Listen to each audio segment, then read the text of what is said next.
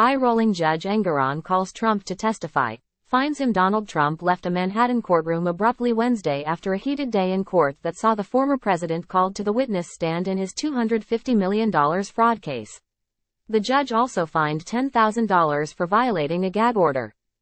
Time equals 400 Ms. Greater than Judge Engoron is the Manhattan judge overseeing the $250 million fraud case brought by Attorney General Letitia James, who ran on the Get Trump ticket.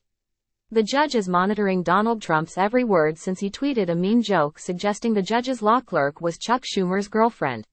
She is Schumer's friend. Time equals 400 Ms. Greater than Judge Arthur Engoran called Donald Trump to testify after Michael Cohen finished his 2 days of dishonest, contentious testimony. The judge questioned Mr. Trump about his comment that the person sitting next to the judge was very partisan. She is partisan. In any case, Trump said he was referring to Michael Cohen, who was sitting on the other side of her. The judge questioned Donald Trump as to whether he called his law clerk partisan, and he said, maybe, he had referred to her as unfair because she's very biased. Meanwhile, the law clerk and the judge were rolling their eyes and whispering from the bench during the cross-examination of Michael Cohen. She's ill-behaved, and so is the judge, defense attorney Alina Habba told Supreme Court Justice Arthur Engoran at the start of Wednesday's trial, noting that she was once a law clerk herself, that she found it incredibly distracting when there were eye rolls and whispering during her cross-examination. Raw Story said.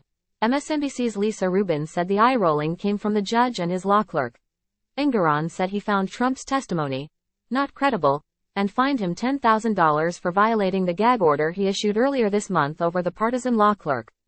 Last week, he fined him $5,000 for the joke. The judge is proving Donald Trump's point about the bias. Donald Trump left the court abruptly. According to NBC News, he stormed out and there were gasps in the court. If that causes them to gasp, they don't get around much.